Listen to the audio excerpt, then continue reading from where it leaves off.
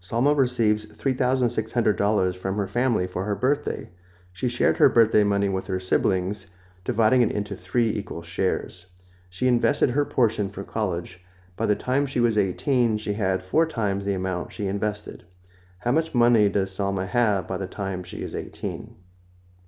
Well, she received $3,600, but then she shared this money with her siblings by dividing it into 3 equal shares, which means we now divide this amount by 3.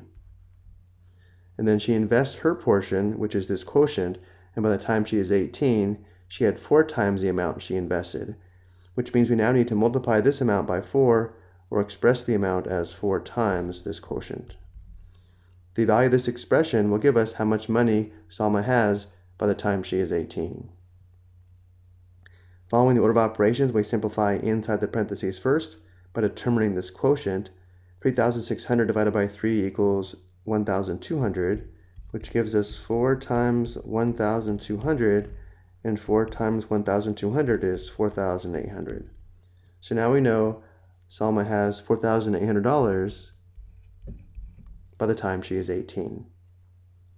For the next part, we're told to let S equal the amount Salma received in dollars from her family for her birthday. Write an expression that represents how much money Salma has by the time she is 18 in terms of S. So for the first part, we were told Salma received $3,600 from her family, this amount here, and now we're told to let this amount be equal to the variable S. If we substitute S for 3,600, we have the expression 4 times S divided by 3. And now let's determine this product.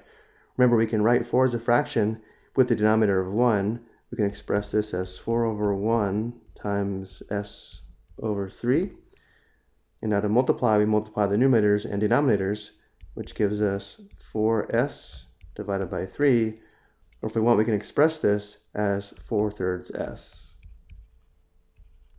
Either of these two expressions are the simplified expressions from the given information. Let's go ahead and enter 4/3 S. I hope you found this helpful.